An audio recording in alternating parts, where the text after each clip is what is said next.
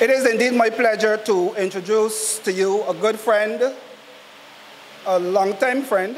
When I say long time, it does not mean that I am old, but we have been friends for about 30 years. And it is indeed my pleasure to introduce to you this evening my comrade and friend, mentor, Freundel J. Stuart.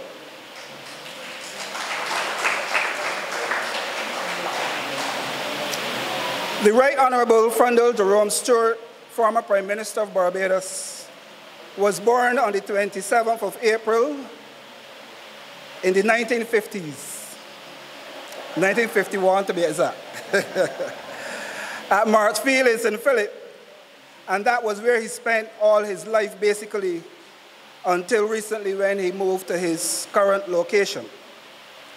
He was educated at the St. Mark's Primary and the Christ Church Foundation, a former teacher of the Princess Margaret Secondary School where he taught, I believe, history and Spanish before moving on to read for his bachelor's in law at the University of the West Indies, Cave Hill campus. He then went on to the Hugh Wooden Law School in Trinidad and Tobago to complete his legal education certificate. I was first introduced to this outstanding Barbadian in 1994 when he entered elective politics, contesting the seat of St. Philip South for the Democratic Labour Party. I walked the length and breadth of that constituency along with Algernon Atherley, with my comrade, and my support was not in vain because he was successful in the 1994 general election. However, the party did not win that election, so despite winning his seat, he had to go into the parliament on the opposition benches. In 1999, he lost the St. Philip South seat, but the party was able to regain some momentum, and he moved on to St. Michael South. It took him another 9 years of hard work in St. Michael South before he entered the lower house again. By 2003, however, Erskine Sandiford, as he was then, gave way to him, but again he failed to capture the seat and was made a DLP senator between 2003 and 2008. After doing a fantastic job in the Senate of Barbados, he was then returned to the House of Assembly in January 2008. By that time, he had caught the imagination of the residents of Bayland, Dalkeith, Reese Road, Culloden Road, parts of Bonnets, and surrounding areas. He was a remarkable team player in the 2008 election campaign and provided the type of leadership that David Thompson needed and was sworn in as his Deputy Prime Minister after our election victory. He served this country as its Attorney General under the late David Thompson, and he became Prime Minister on October 23rd, 2010, on the untimely passing of the then Prime Minister. Much more can be said about Comrade Freundel Stuart, but time does not permit. He has been a member of this party for over 50 years, and is one of the few with the institutional knowledge this party needs if it is to get back to its roots. We must not be afraid to utilize the intellectual capacity of this humble but great Barbadian. Ladies and gentlemen, it is indeed my pleasure once again to have been asked to introduce my friend and my mentor, former Prime Minister of Barbados, Freundel J. Stuart, to address you on the topic, the meaning and purpose of the Democratic Labour Party in the politics of Barbados. Comrades and friends, sympathizers and supporters, ladies and gentlemen, I present to you the Right Honourable Freundel J. Stuart.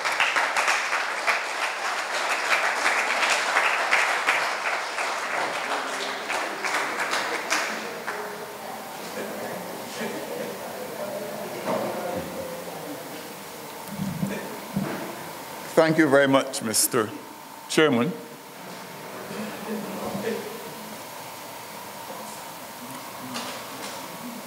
very pleased to be here this evening at the St. Michael's South East branch meeting. I believe I was here sometime in February last year and was supposed to be here again in April this year, but that assignment was cheated of fulfillment by the now historic quarterly report meeting of the party, which has led to so much of the confusion in which the party has been engulfed ever since then. And when I was supposed to come here in April, I decided that based on all that I had been seeing and hearing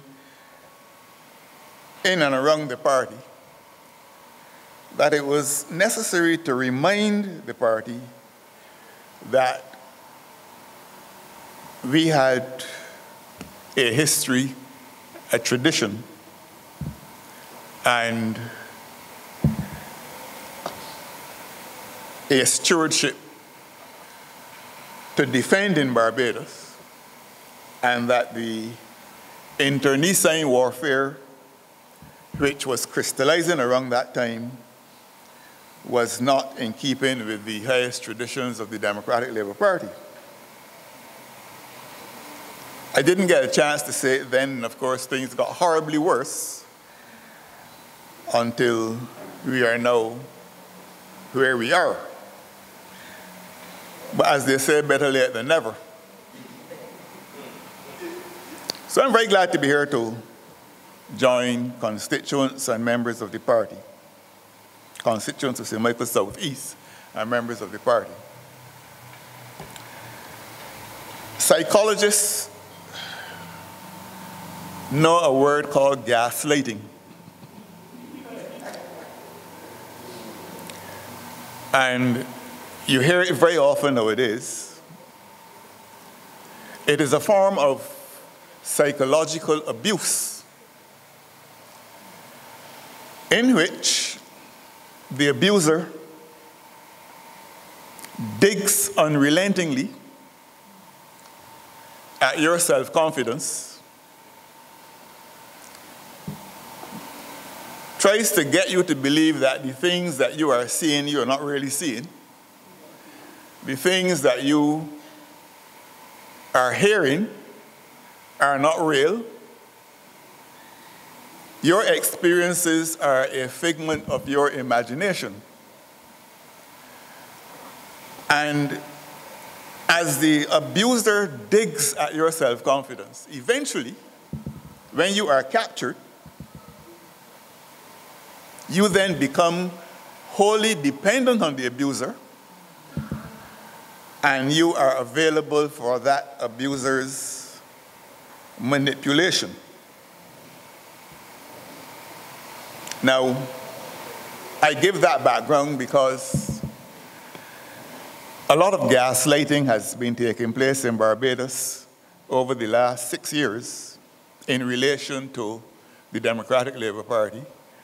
And unfortunately, a lot of us have fallen for it and have fallen victim to it, so that all the things that we know about ourselves we no longer recognize, and we only recognize what we are told about ourselves, and told by people who do not necessarily wish us well, but who just want to manipulate us for their own purposes. For example, that losing elections was something new. We lost the 2018 election and we lost the mock election in 2022. And we are given to believe that this is something exceptional. This should never have happened.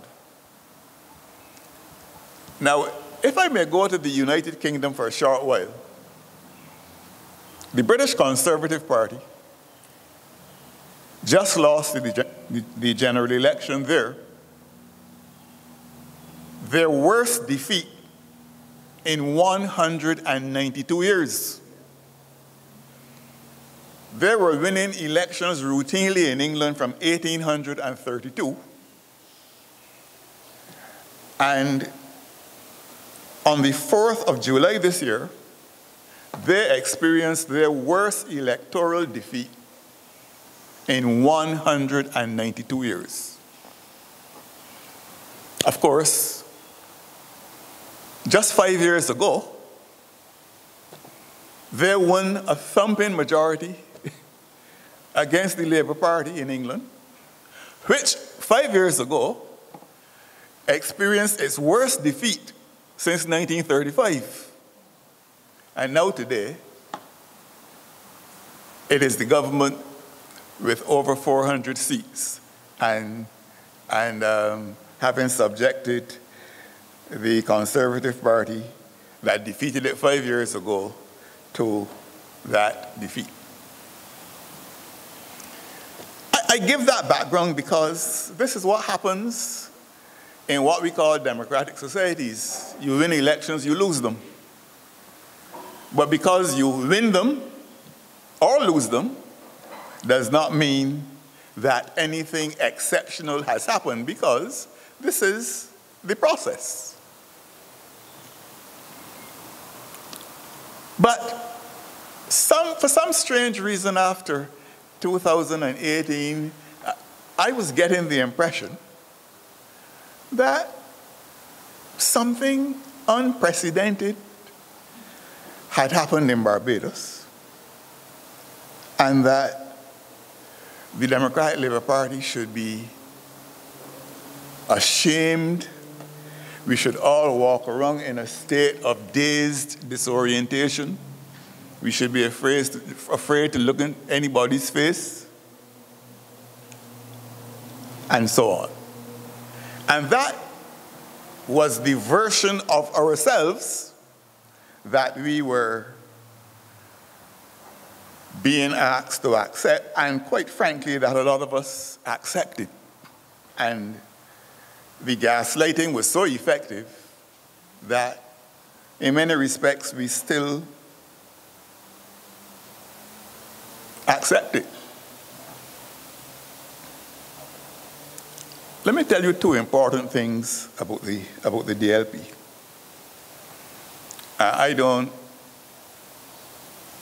I cannot possibly be contradicted on what I'm going to say now, because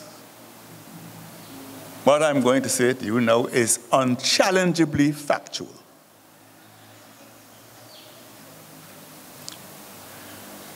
Barbadians got the vote, all Barbadians got the vote in 1951, the same year in which I was born that Pedro referred to.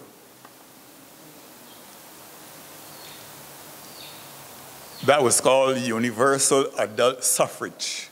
Every Barbadian who was an adult at age 21 could vote from the year 1951. And between 1951 and the last election we won, which was in 2013,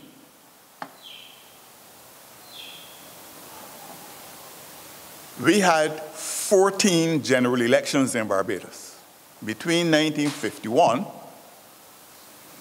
and the last election we won in Barbados in 2013, there were 14 general elections in Barbados. Since then, we had the 2018 one and the 2022, and therefore there have now been 16 general elections in Barbados since universal adult suffrage, since 1951.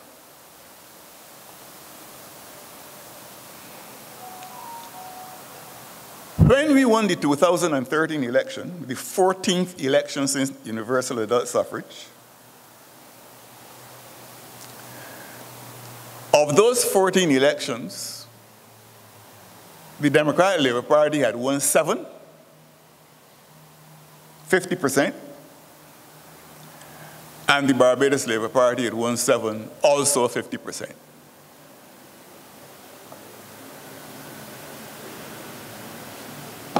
So there was no superiority there or inferiority.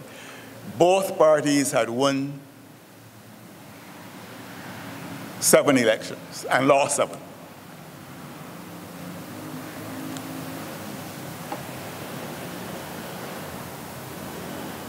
The second point I will make is this. In 2018, when we came out of government, we were 63 years old as a party. We're now 69 because this is 6 years later. But when in 2018, when we lost, we were 63 years old as a party. And of those 63 years,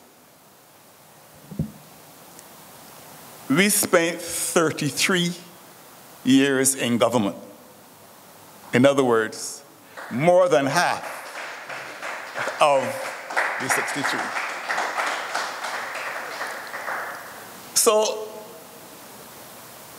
we won 7 of the 14 general elections up to 2013. And we spent 33 of the 63 years we were around in 2018. We're 69 now. We have still spent 33 years in government, but 33 of 69.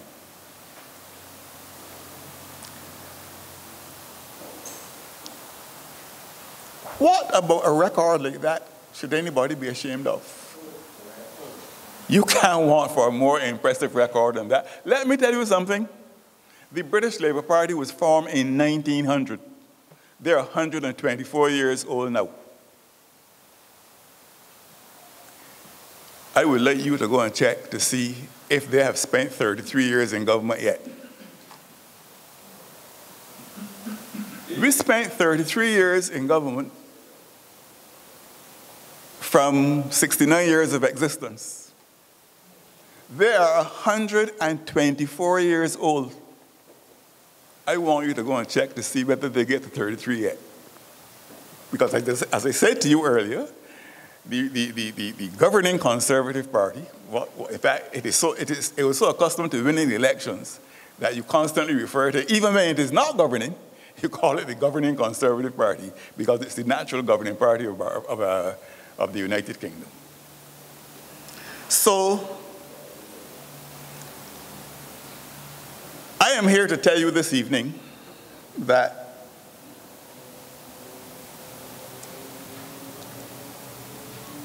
we need to get back to the real version of ourselves. We have not been relating to the real version of ourselves. And we need to get back to the real Democratic Labour Party. The Democratic Labour Party that spent 33 years of its existence in government and that won 7 of the last 16 elections in Barbados. And if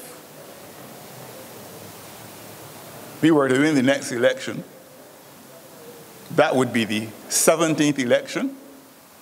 We would be 8 out of 17. And if you win the one after that, get 2 terms, as is normally the case, that would be the 18th, and we would be back to 50% again, 9 out of 18. There's nothing in that record of which to be ashamed. So when people come and say, oh no, if you continue doing the same things in the same way, you can and expect a different outcome, something wrong with you.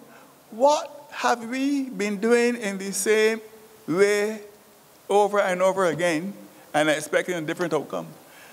We've been doing the right thing because we have been performing more creditably than most other political parties anywhere in the Caribbean,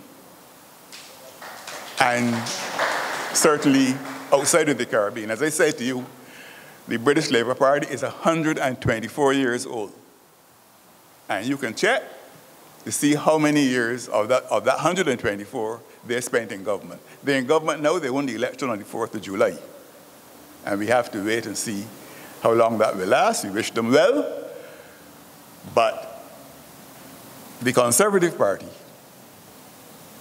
suffered its worst defeat in 192 years in that last election.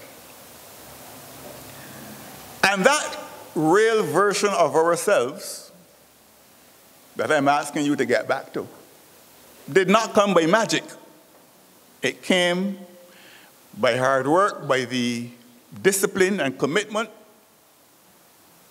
of our founders and the persons who bequeathed this organization to us. Your takeaway from here this evening is going to be about 8 P's. You can hear something about power. You can hear about politics first, then about power, then about party, then about philosophy, then about policy, then about program, then about priorities, and then about projections, all P's, 8 of them. Because it is on the basis of those 8 P's that we have been able to build the record that I just told you about. And it is because we have tended to deviate from those P's that we're now caught up in a lot of interpersonal strife, which really carries us nowhere. And we're caught up in a belief, a false belief, that you can unite an organization around an individual. You can't. You unite organizations around values and principles.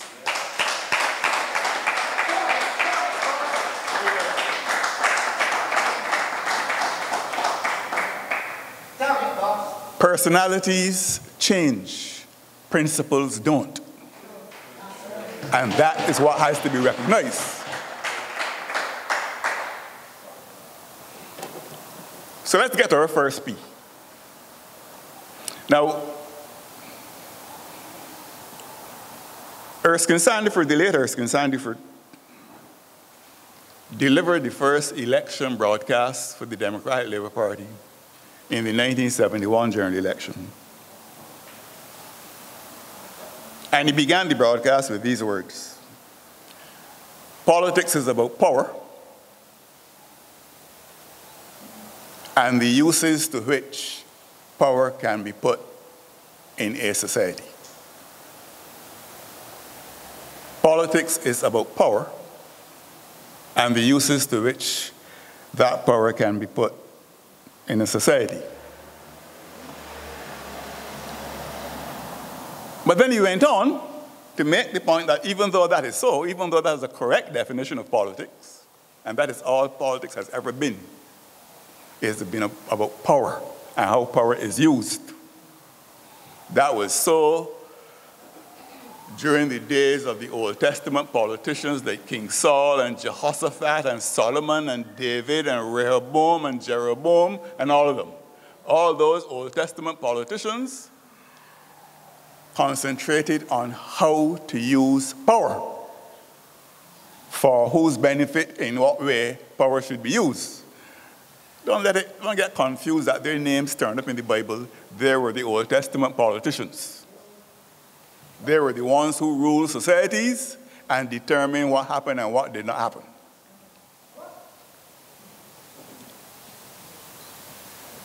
But Erskine went a step further.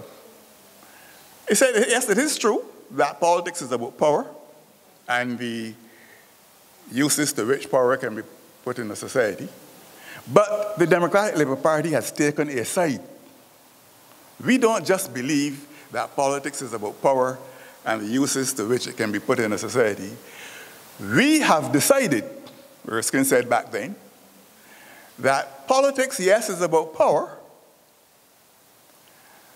but it is about using that power to lift those at the bottom from where they are to a higher state in the society.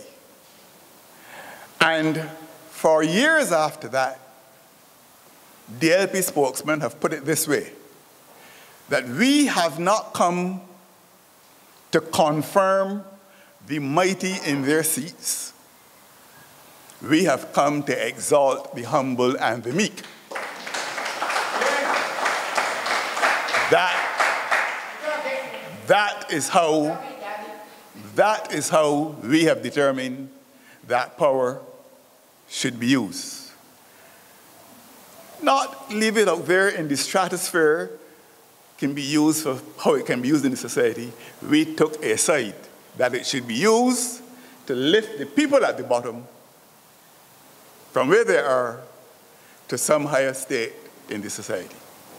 And our policies between 1961 and 1966, equalizing pay for men and women at the workplace, introduction of free secondary education, introduction of a school meals program and so on, and a preparing of the country for independence. That is how we believe power could be used to make people better.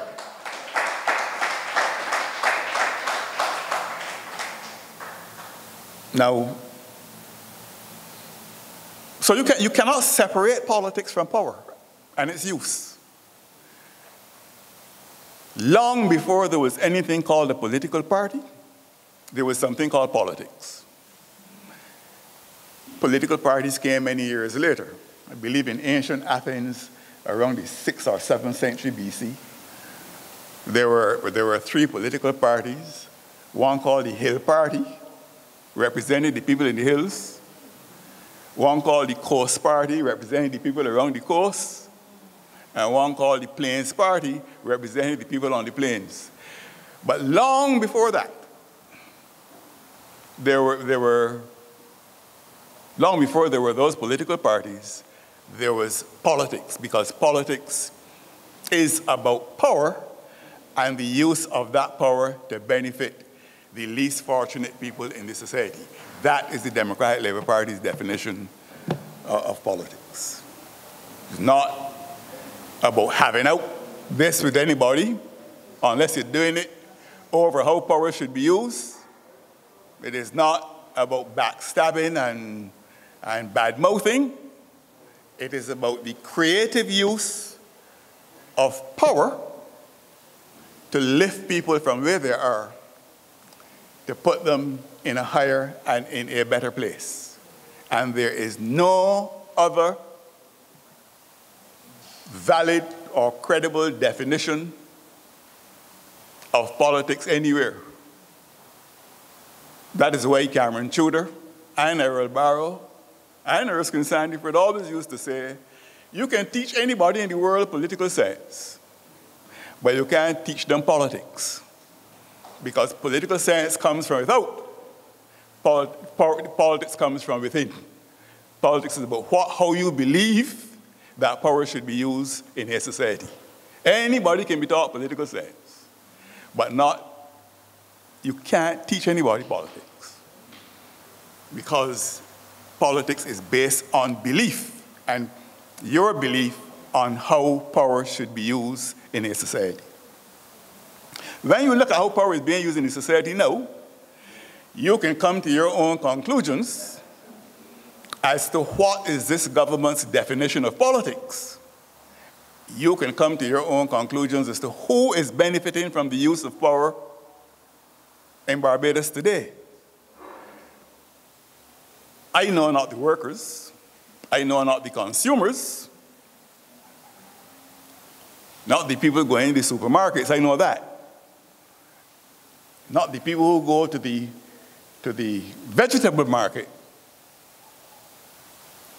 Power is being used to benefit other people elsewhere. So we have politics and we have power. You can't separate the two. Then you come to party. Now, mass political parties in Barbados, and in the Caribbean for that matter, became an imperative after the disturbances of the 1930s. If you understand that there were really masses, in fact, before those disturbances, but those masses did not have any power to choose anybody because they had to satisfy certain property qualifications or certain income qualifications, and many of them could not satisfy those qualifications. I like to remind people that the parish from which I come had an election in 1940, a very important election. It was the election that brought the late Winter Algernon Crawford to the House of Assembly as the MP for St. Philip. You know how many votes Crawford got and won the election? 117 votes. Thousands of people living in St. Philip, working in cane fields and all over the place. And he got 117 votes and won that election. Why? Because only about 250 people could vote. Only about 250 to 300 people satisfied the income and property qualifications. We know that today all that has changed. But we had mass political parties therefore came into existence as a result of those disturbances. And the disturbances happened, of course, because of institutional failure in Barbados. Let me tell you what I mean by that. In the 1930s, there were churches here. There was a state church, in fact. That state church was not the voice of the mass of the people. In fact, that state church now admits that.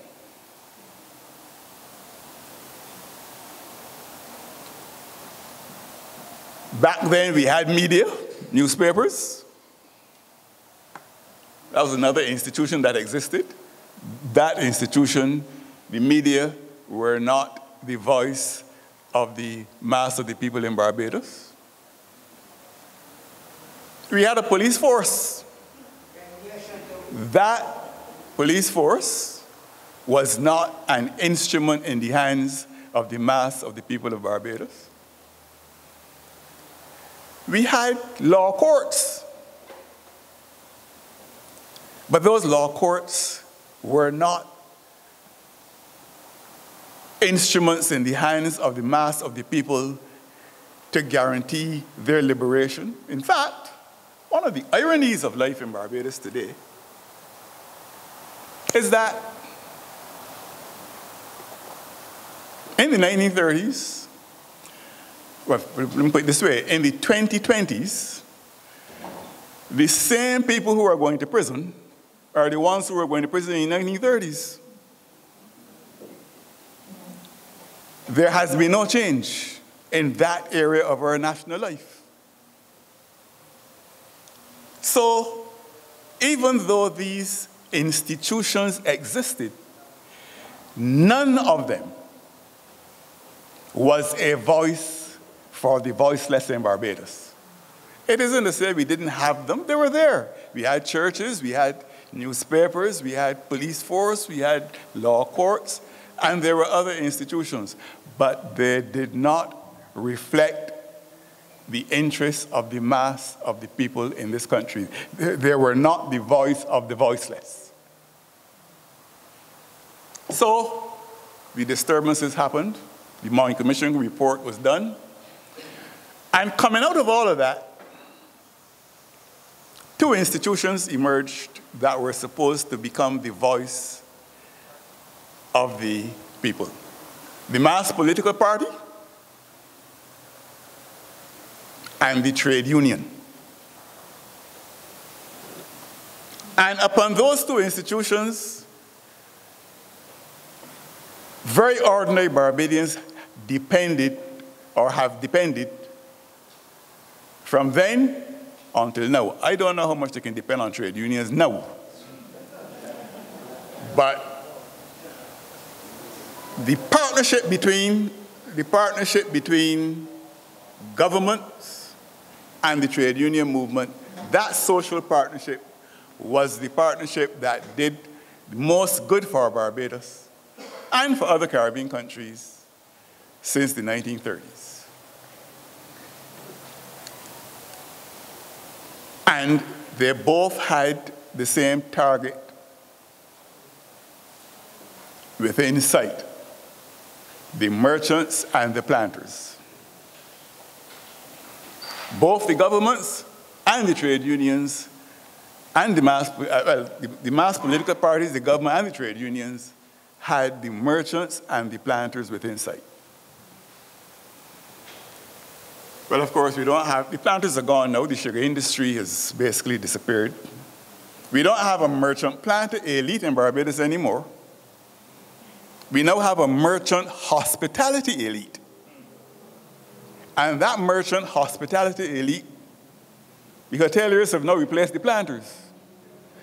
And if you watch what is happening in that sector, you can see what beckons for the future. But to be fair, for a while, the political parties and the trade unions did what they were supposed to do. And Barbadians benefited.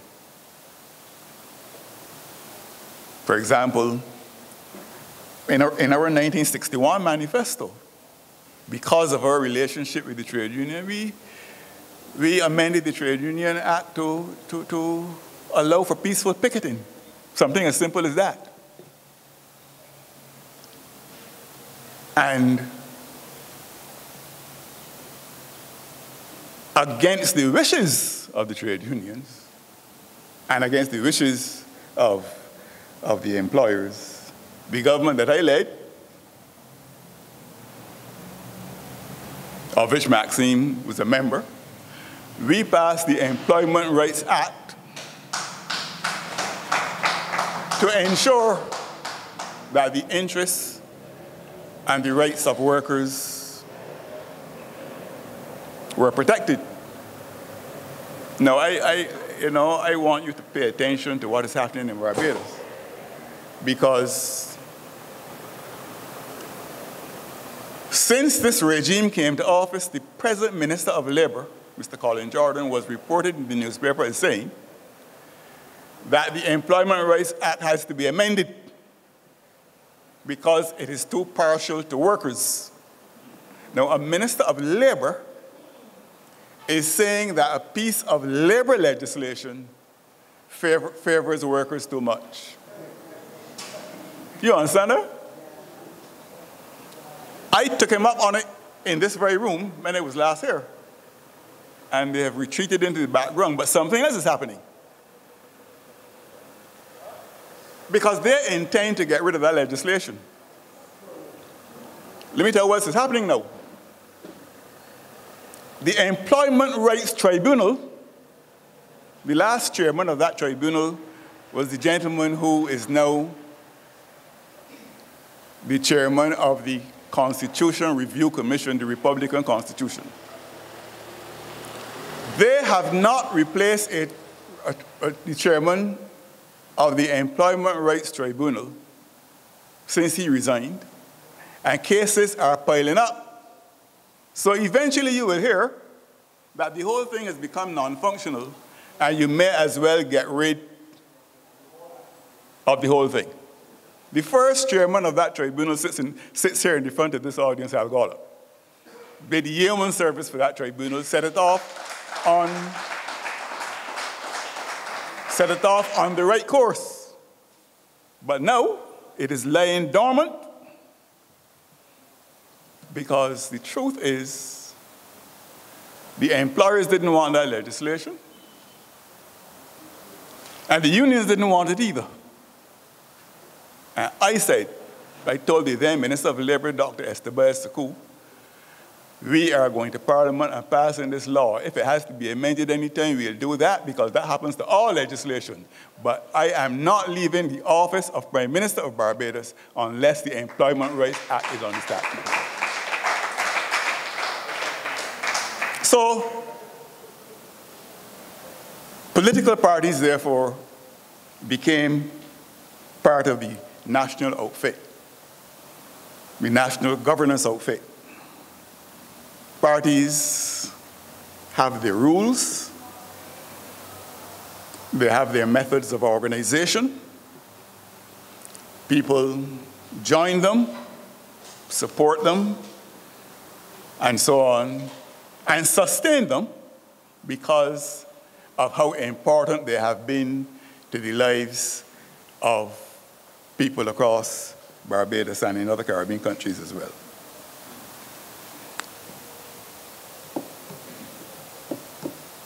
So you heard about politics and power, party. Now you can say a lot more about party because so much is happening in our party at the moment. I can say a lot about that, but there's a time and a place for everything. Party conference is next week, and I will let sleeping dogs lie for the time being. But I will say this, that for the last 69 years, those of us associated with the DLP can be proud of the work it has done for Barbados.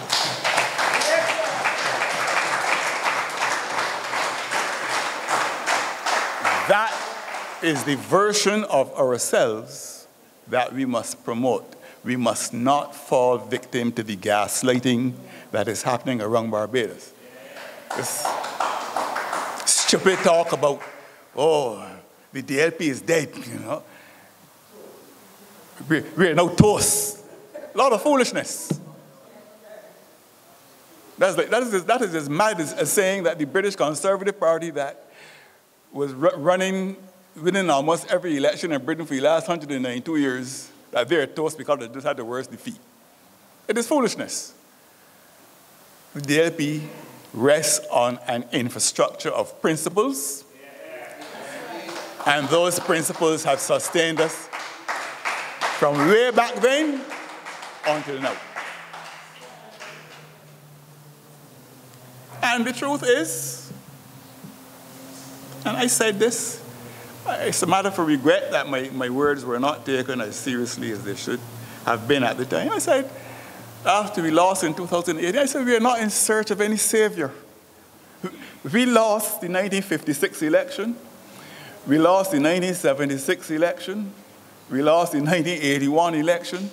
We lost the 94, the 99, and the 2003. We know how to deal with defeats. We don't need any savior, any messiah to come from anywhere to show us how to deal with defeat.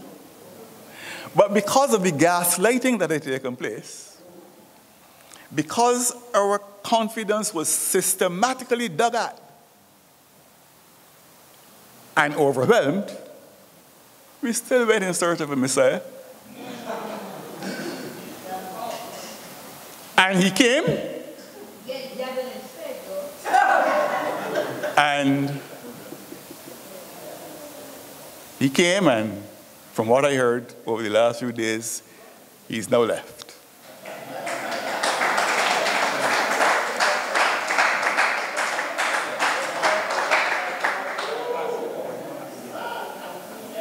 And we still have to do the work that we should have been doing from the very beginning. I think it is a matter for regret, to be quite honest with you, that the party has rules, and those who want to administer the affairs of the party who feel that they have a right to administer the affairs of the party do not think that they're bound by the rules.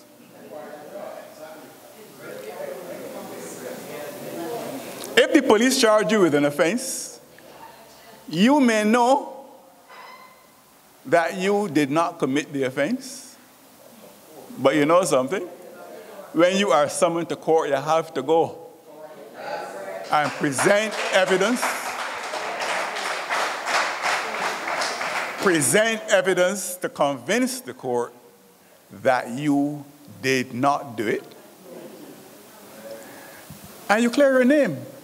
That is the procedure. And I hear a lot of talk. I mean, I'm not getting to any disputes now because I came here for a different purpose. But I hear talk about getting people to rise up at a party conference. Let me tell you something. Nobody can cherry pick the rules in the Democratic Labour Party's constitution that the ones that they're going to obey, the ones by which they feel bound, and the ones that they can reject. They're in a right of appeal. I am the person who chaired the committee that revised the Democratic Labour Party's constitution in 1996. That committee was made up of myself as chairman, Erskine Sandyford, and an attorney at law, Douglas Greenwich. And I made sure that certain things were in that constitution because in times of peace, you have to prepare for war. And you never know what you're going to end up with. So,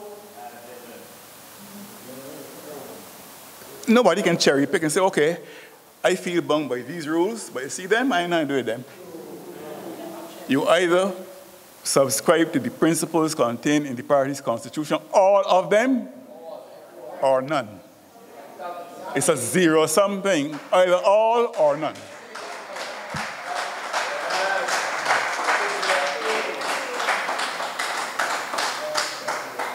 So, the political party has served, the DLP as the political party has served Barbados mightily well, and it's a party of which we can all feel proud.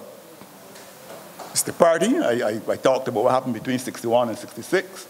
Between 66 and 71, we had the National Insurance and Social Security Act passed to benefit every household in Barbados. We had the severance payment legislation passed to benefit workers across Barbados. We passed a Barbados Development Bank Act because we had an industrial policy that basically said, look, there may be young men, young women who want to start businesses but don't have the startup capital and don't have the accounting and other managerial advice and so on available to them. So we set up a bank that they could, through which they could access funds, the Barbados Development Bank, and through which they could get the kind of advice and guidance that they needed in their industrial and other activities. I don't have to tell you that the people who borrowed most of the money and won't pay it back did not come from the Democratic Labour Party. And eventually, the Barbados Labour Party repealed the legislation setting up the Barbados Development Bank, the Owen Arthur administration, and the Barbados Development Bank was accorded a decent burial.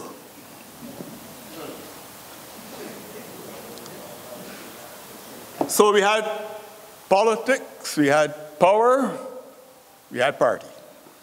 And now we come to philosophy. It is because of the party's philosophy that it got the guidance it needed over its entire life to carry Barbados in the direction which it carried in those 33 years that we were in government. The word philosophy sounds like a big word. Sometimes it is not. Your philosophy is your outlook on the world, your worldview, how you see the world, what you think are the fundamentals that make up the elements of human existence.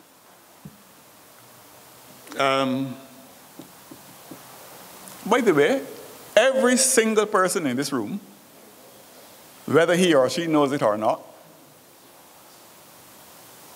lives according to a philosophy. Every person who has ever come through this room has lived by a philosophy. All the people that you have ever known have lived their lives according to a philosophy. And all the ones that you and me yet are living their lives according to a philosophy. Because there's no human being who in his life or in his or her life doesn't operate daily on the basis of the answers to three important questions. What is it possible for me to know?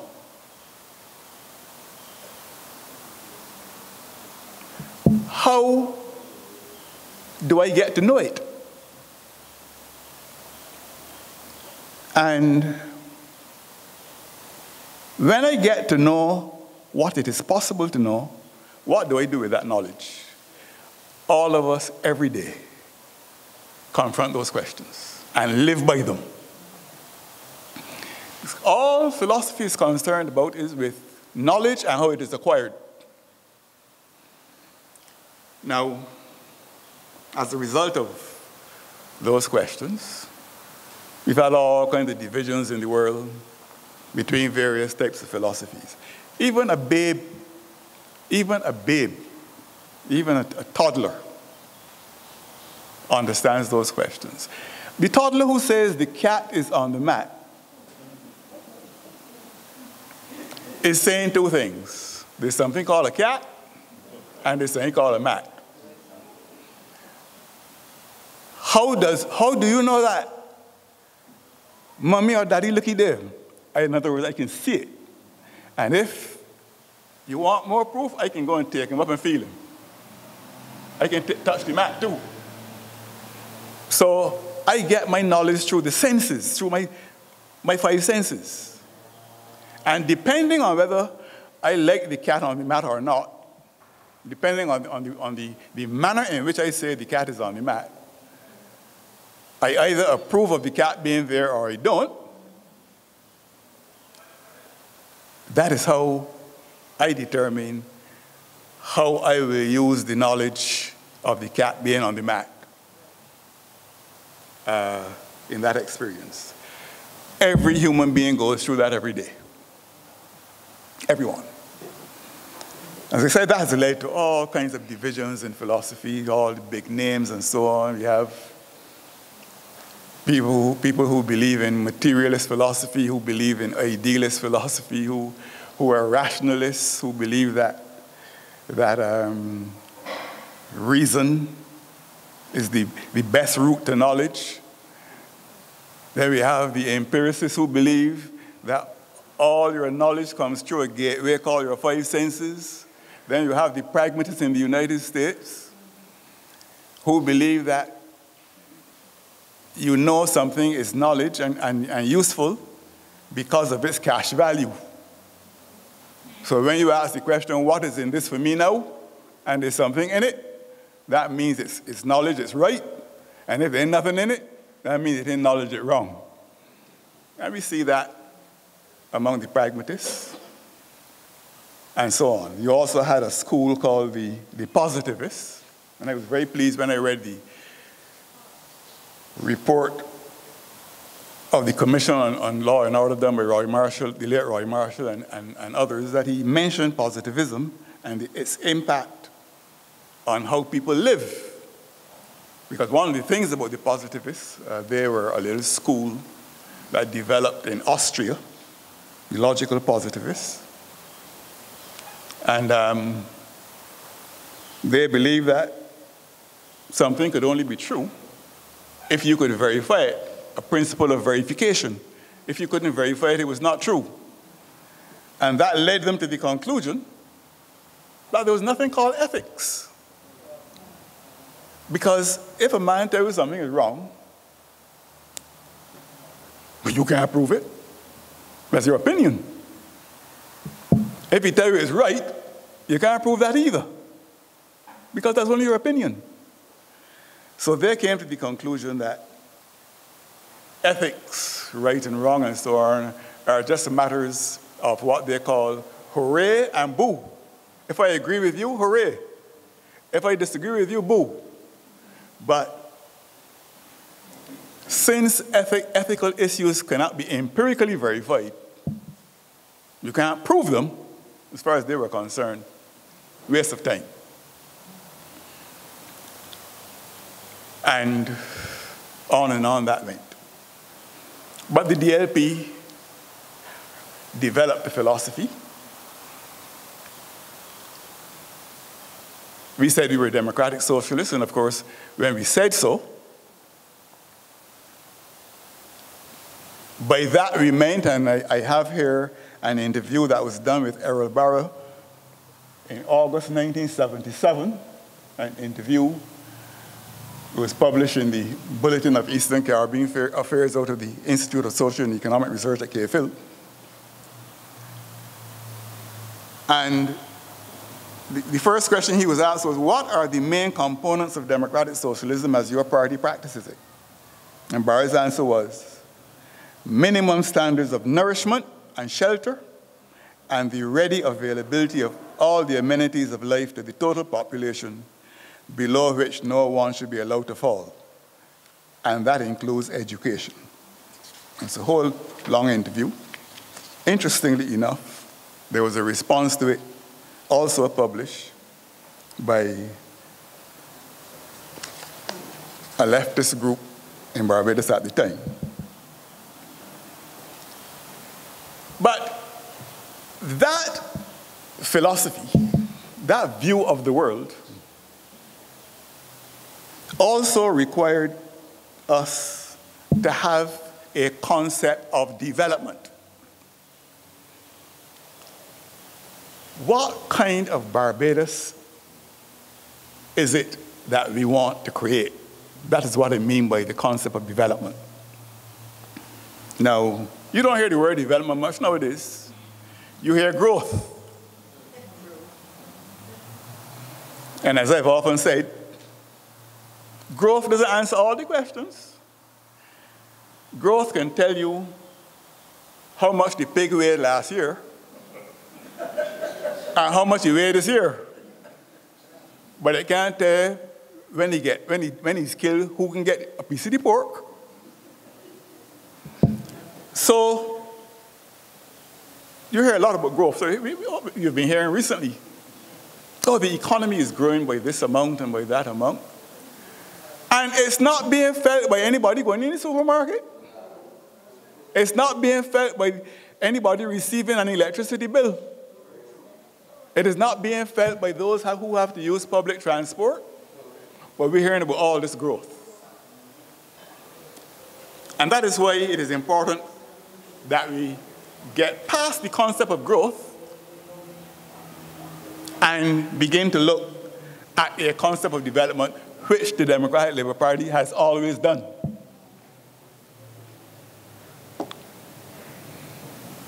There was a man in the 1920s called Dudley Sears, he was a development economist, and he said that you know that you're experiencing development if consistently you are seeing a reduction in poverty, in inequality, and in unemployment. That was Dudley Sears. Our own William Demas, who used to be Secretary General of the CARICOM here and who was also President of the Caribbean Development Bank, Demas argued, he wrote a chapter on the concept of development, and he argued that you know that you are developing when there is a consistent improvement in the well-being, the material well-being of your citizens. He said, there must be a fair distribution of income. There must be constantly reducing unemployment and a consistent improvement in the material well-being of your citizens. And of course, Demas also went one step further and said, look, if all this is happening but somebody outside of your country is determining all of this, it means that your development doesn't depend on you. And at any time, that tap can be turned off. And then one of the tidiest articles on this subject I have read,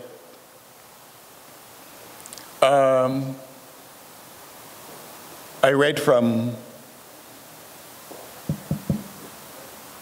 a local economist, Alfred Wendell Audley McLean, written in 1979.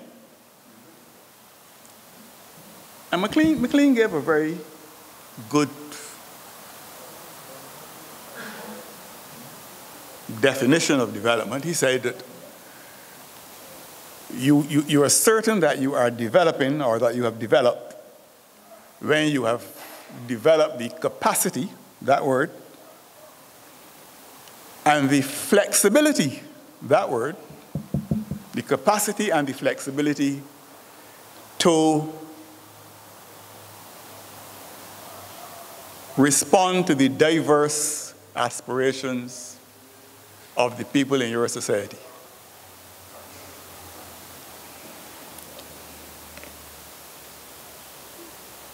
And amongst those aspirations, he numbered the aspiration to be employed, the aspiration to have decent work, the aspiration to enjoy equality of opportunity in the society. And he too, like Demas, argued that in addition to doing all those things, your development should stem from decision making inside of your country and not outside of it.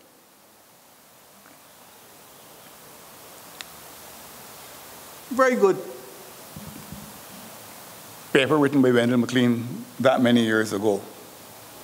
As I said, nowadays you don't hear the word development much. You hear a lot about growth, and growth hides a lot of things. You hear the economy has grown by 4%, but that is nothing on which any trade union can rely to go and ask for any increase in wages. So that is how that happens. So as a result of the philosophy of the party and our concept of development, we've been able to steer Barbados in a definitive direction. Errol Barrow, though, makes the point that the development with which we are concerned, the development with which we here in Barbados are concerned and with which the Democratic Labour Party is concerned, is social and economic in quantity, but is personal and human in quality. So that no matter what figures and whatever else you put out there, people must feel it. People must feel all that you say is happening. If it is not personal and if it's not human, it is not development as far as the Democratic Labour Party is concerned.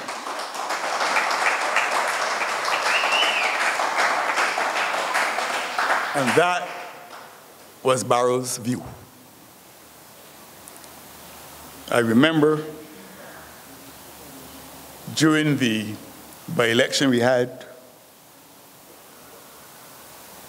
that brought Richie Haynes to the House of Assembly. One night in Britton Hill, around just about 1 in the morning, Errol Barrow was invited to speak. And he began his speech by saying, look, it is 1 o'clock in the morning. I've spent most of my political life being accused of talking too much history and talking too much philosophy. Those of you who don't want to hear any history or philosophy are free to leave now, because that is what I'm going to talk. Because if you don't know where you came from, you can't know where you are or where you're going. And if you don't have a philosophy, you have nothing to guide you to ensure that you are properly steered and going to the right destination. So the Democratic Labour Party has a version of itself based on that as well.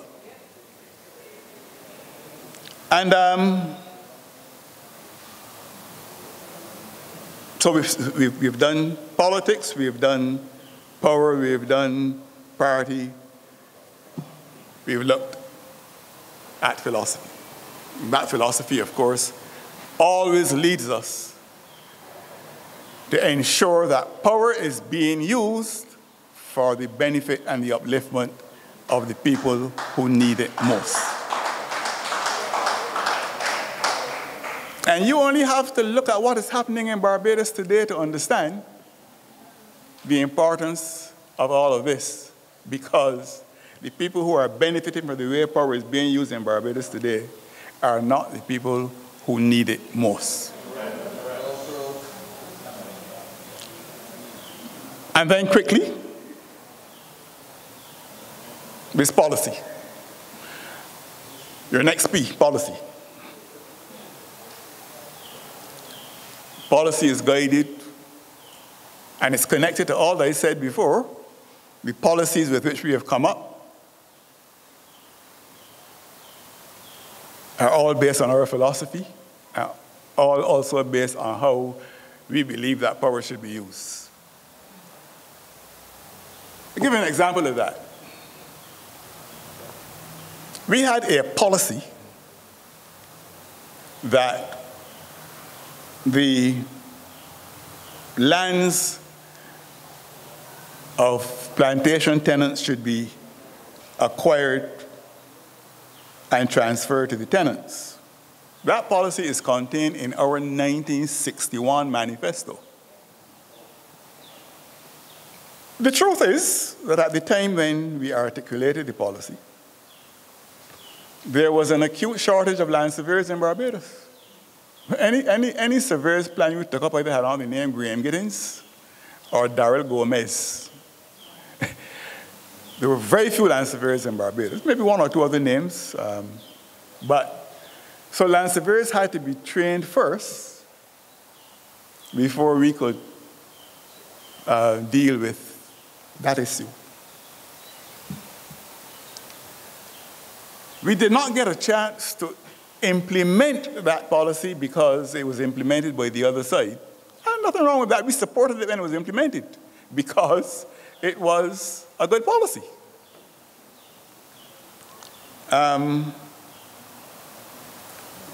So if you're consistent on policy, it really doesn't matter whether you do the implementing or whether your adversary does it. You support it because good policy is good policy. And we always believed that plantation tenants were entitled to own the lots that they were on. We were not able to move from policy to program, which is your next P,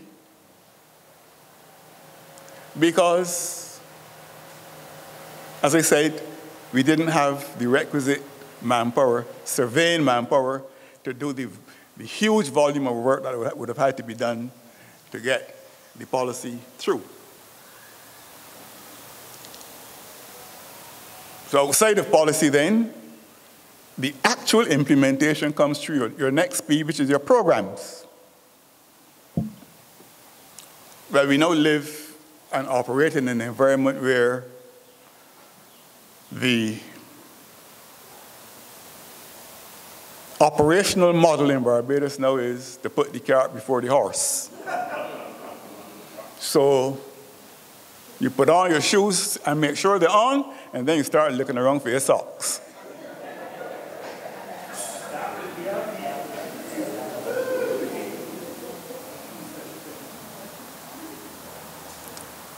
But we always made sure that we subjected to prolonged study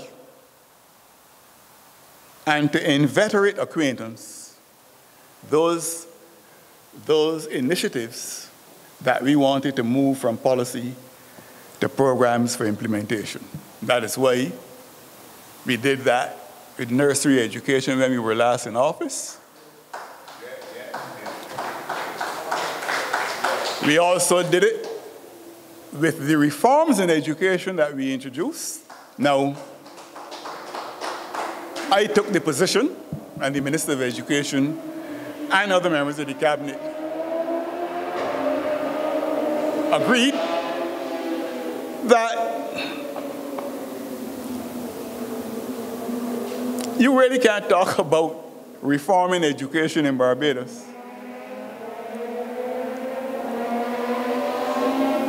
and leave all the schools where you found them, do nothing about narrowing the gap between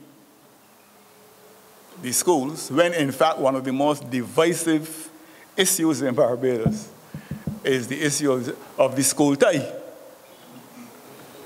Now, we tackled that issue, and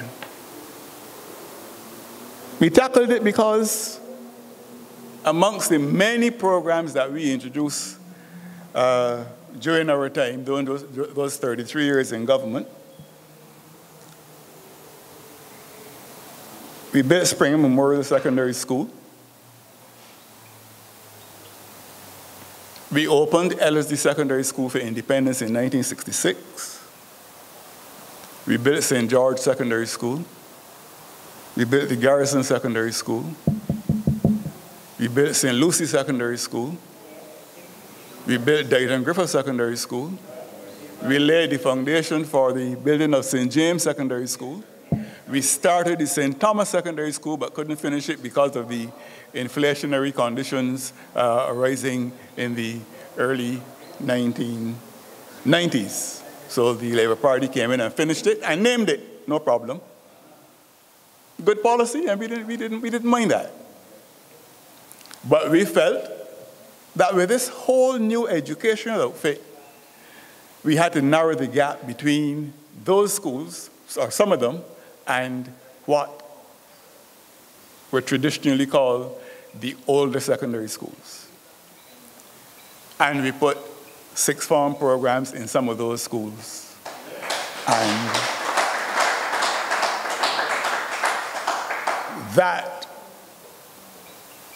those programs remain in place, and we feel comforted by all of that because we subjected those policies to, as I said, prolonged study and to inveterate acquaintance. So you have your power, you have your politics, you have your power, you have your party, you have your philosophy, you have your policy, you have your program. Let me come now to priorities.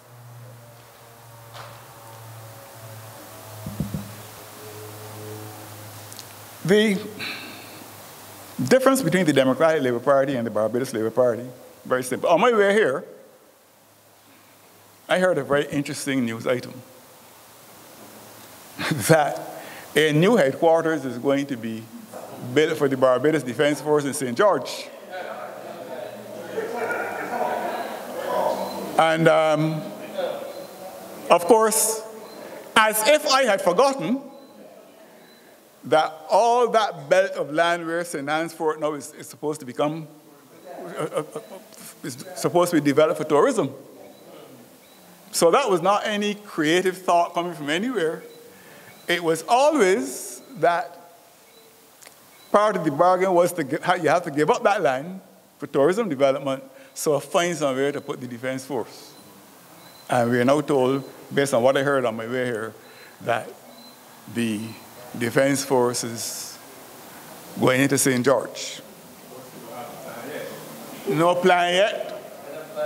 Well, the cart has now moved ahead. The horse will come later. The horse will come later.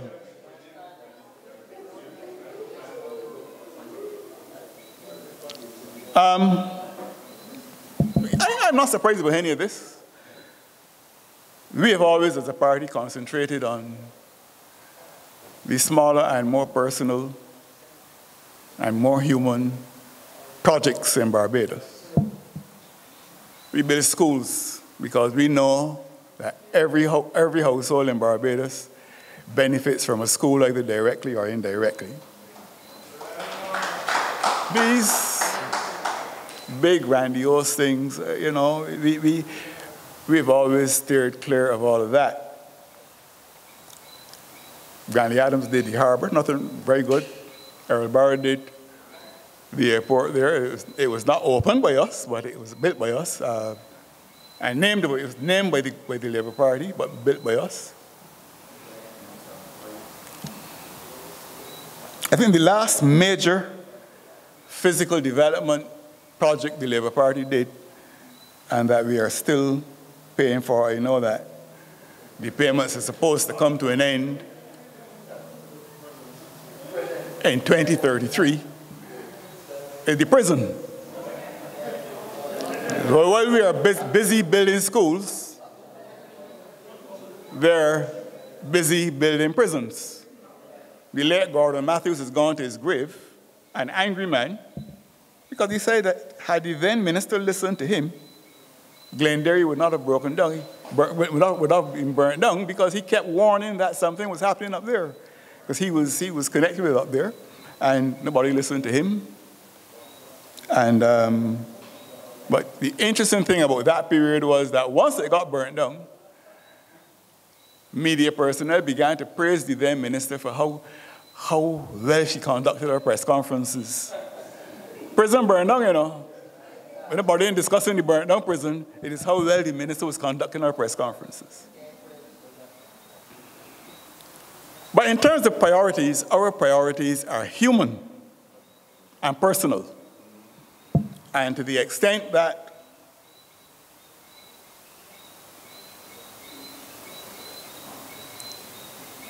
any policy or project was to claim our attention and to get our acquiescence, we had to be satisfied on the extent to which its positive effects were going to be felt by the people in the country.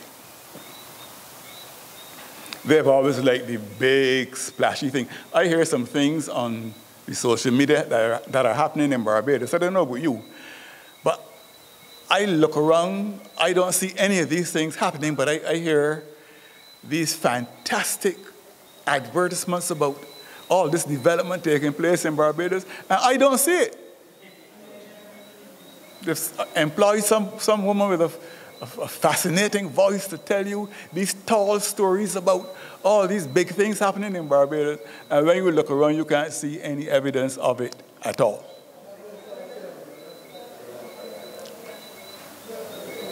But it comes down to this, when it comes to priorities.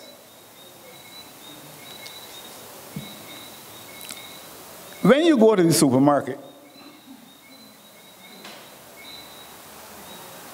there will always be, in the supermarket, people who can afford to buy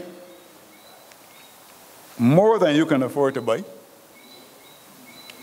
And there will be people who cannot afford to buy as much as you can afford to buy. When you go to the gas station, the same thing happens. There are people who can afford to tell the gas attendant, fill me up. The fellow who just wants to make it home says, give me $20 there. And you may be somewhere in between there. There are always persons who can do better than you and people who can't do as well as you. But let me tell you what the good news is. Let me tell you what is what I call the equilibrating element in all of this.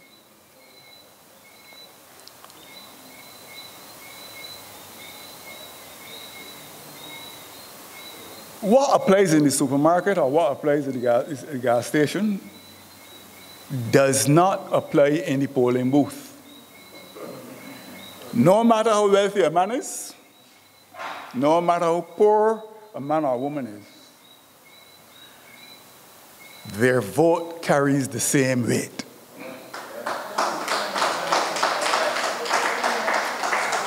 And that is why rich people don't like to see poor people voting. Because the idea that their vote carries the same weight as mine does not appeal to them at all. And therefore, that is one of the principal reasons we have to ensure that we get past this unfortunate tendency to say we are too angry to vote. I am bothering to vote. Your vote equates to driving a vehicle and your hand being on the steering wheel. If you take your hands off the steering wheel, you cannot be heard to complain about where the vehicle goes. Wherever it ends up, you have to be happy about. So in terms of our priorities, we continue to be personal and human, but we also want to ensure that people understand their importance in the whole scheme of things, in the entire scheme of things in Barbados. Our priorities are not the grandiose, blinding projects. We do them. They create jobs and provide employment and so on, but our concept of development is personal and human. Social and economic in quantity, but personal and human in quality. And I said my last P was going to be projection. I said projection because we didn't want to keep all of this for ourselves here in Barbados. So on the 27th of June 1965, Errol Barrow wrote a letter to Forbes Burnham of Guyana saying, look, we have to take the Caribbean to another level, and I would like you to come to Barbados in a week's time. Let's talk this thing through. And they did that. They had the conversation. As a result of that conversation, the decision was taken to establish a Caribbean free trade area, which later matured into what we know as CARICOM today, so that the presence of the Democratic Labour Party has been felt not only here in Barbados, but across the Caribbean as well. And we have a lot to be proud about in that regard. So the version of who we are, the real version of who we are, is all that I just said here to you this evening. We got to where we are 33 years in government out of 69 years of existence, 7 elections won out of well, 16 now, but the last two, this 2018 election, there will be questions that will be answered about that in the fullness of time, and the mock election of 2022, we can forget that. But that's the real version of who we are. And that is the version that must now take center stage with our new leader, our new political leader, Ralph Thorne.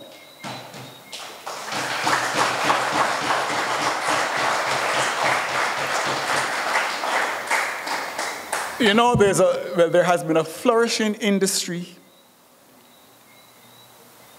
in the Democratic Labour Party. It really flourishes. And it goes back to 1994, the month of September. That industry is called taking the name of Freundel Stuart in vain.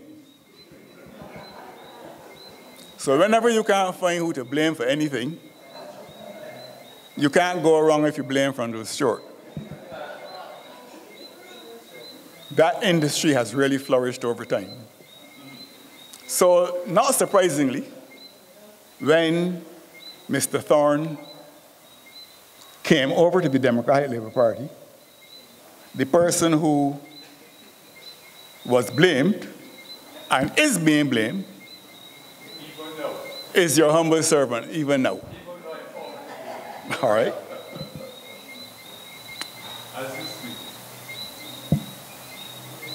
By the way, I am not ashamed of that. I have known Ralph Thorne. I met Ralph Thorne in 1982. He was in law school in Trinidad. And we developed a friendship way back then. And that friendship subsists to this day.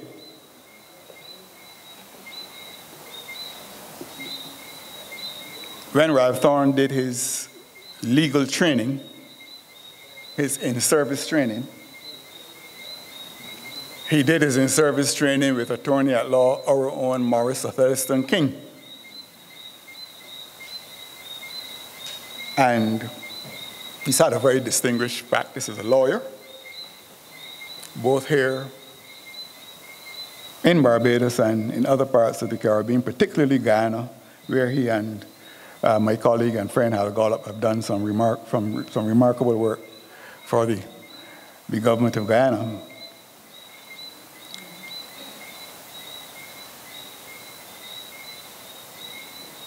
Ralph, let me say no,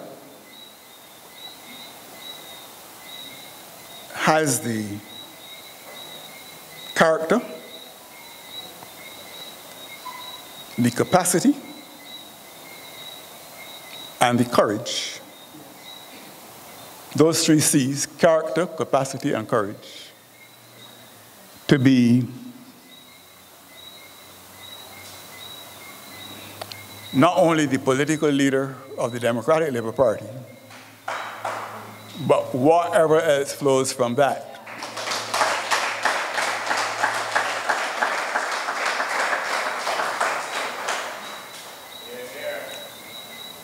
All the years I've known him, in Ralph Anthony Thorne, I've never found any guile. Very rounded and well-read man. He and I shared a very precious friend among us, or between us, the late George Lamin,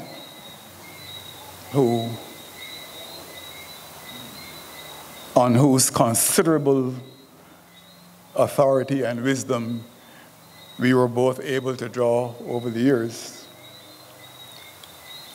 And Ralph ran on the Democratic Labour Party's platform in 1994. He spoke on my platform in St. Martin, St. Philip. I spoke on his platform in Eden Lodge. And that process was repeated in 1999.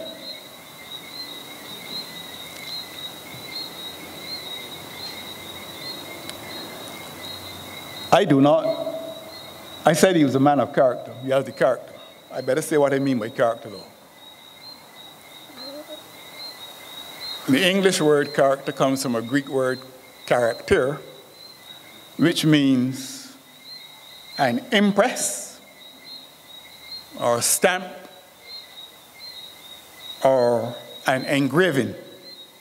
Could even mean a scratch sometimes.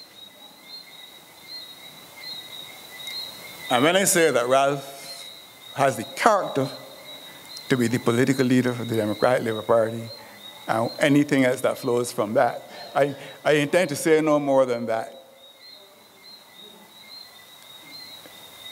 Wherever he goes, anything he touches, he leaves his impress, his stamp.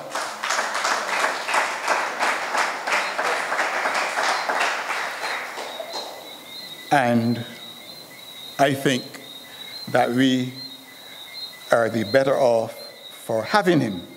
I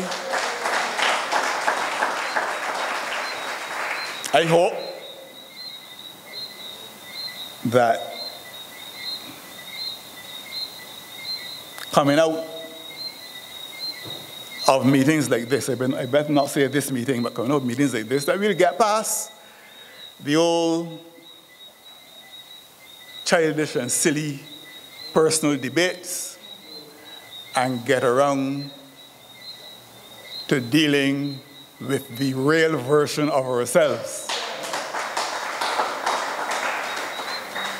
If one person voted for us in 2022, one person, we owe that person a duty for sticking their neck out and standing with us in a difficult situation.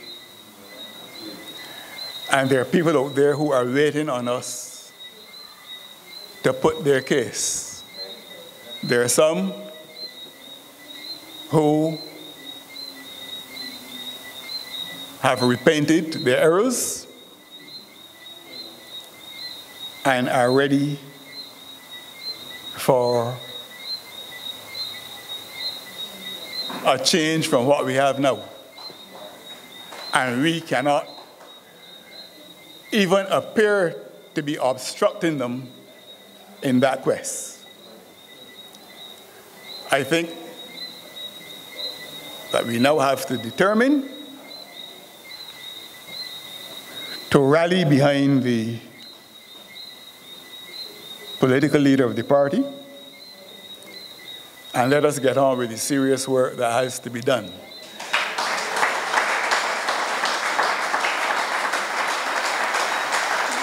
Let us stop subscribing to all of the misleading narratives about the Democratic Labour Party and what it is and what it means and what we have a real version of ourselves, and I shared it or attempted to share it with you here this evening under 8 P's. And the time has come for us to turn the corner now. Enough of the pettiness and the childishness. You have not, but the word urinal does not begin with P. But anybody who wants to boast that they did so much for the DLP because they put in urinals, I've never been a wealthy man.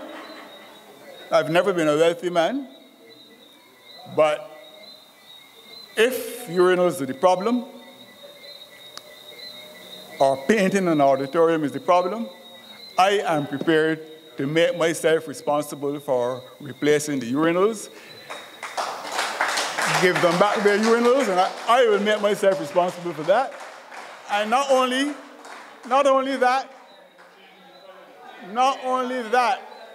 if they also want the toilet bowl, I will make myself responsible for replacing that too. I'm not a wealthy man, but I will do that. On one condition, though, that that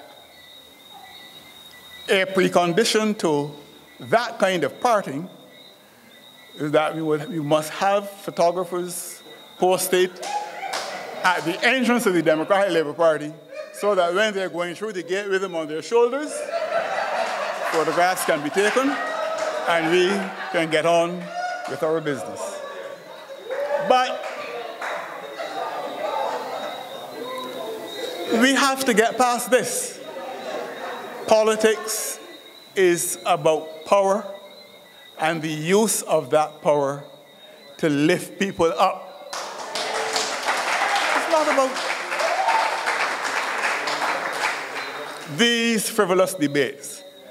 And in conclusion, let me say this. My real conclusion now. Because all of us have to be concerned about the wasteland in which we are now living called Barbados, where nothing is working. If you got a pretty garbage can, but you can't get in the garbage trucks. You can't afford what's in the supermarket. Light bills frighten you. I heard the anguished voice of a woman on the call-in program this week carrying on about the floor telephone bill she got. I thought she was going to have a cardiac arrest. She was so agitated about all of that. The wasteland features about all of this. And we have to rise to the occasion. T.S. Eliot, the poet, Thomas Stearns Eliot wrote a poem called The Wasteland. And he asked some very pertinent questions. He asked, in this wasteland, having settled all the things that were wrong and so on, he said, but what are the roots that clutch? What branches grow out of this stony rubbish? He went on, Son of man, you cannot say or guess, because you know only a heap of broken images where the sun beats, the dead tree gives no shelter, the cricket no relief, and the dry stone no sound of water. That is our wasteland. And it is time that the Democratic Labour Party now rises up to prove that anybody who got a certain amount of votes should not be got rid of by fewer than that number of votes.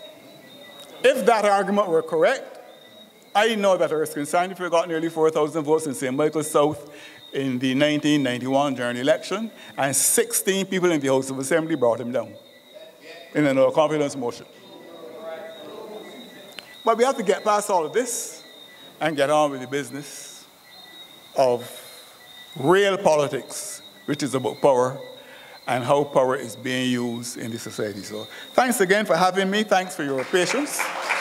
And I look forward to being around. Thank you very much.